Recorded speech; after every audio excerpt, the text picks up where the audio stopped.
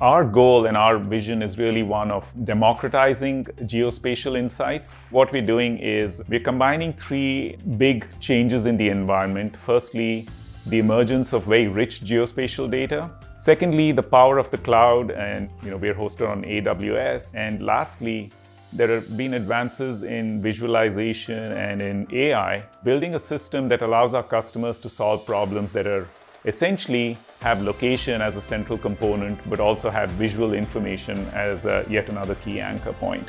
Our customers face a number of challenges on a day-to-day basis. If you look at utilities, vegetation encroachment is a key challenge. Another major problem is around the size and scale of assets. AWS meets our needs for functionality, but also meets our needs for reliability. Once we have the data, through artificial intelligence, we pinpoint where the issues are, and then which issues are most critical.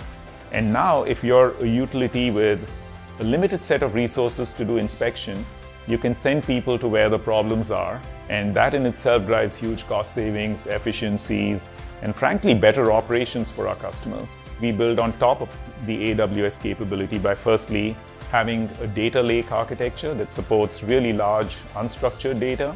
We then build analytics which run on top of this infrastructure.